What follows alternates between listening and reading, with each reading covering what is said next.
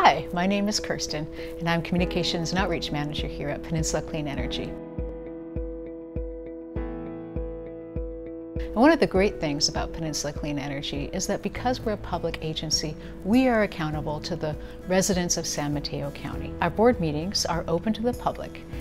We hold them the fourth Thursday of every month, and agendas and agenda packets are always posted on our website, and we welcome the public to come observe the board meetings and get involved with the process. You're welcome to come listen in and make your opinions known through public comment.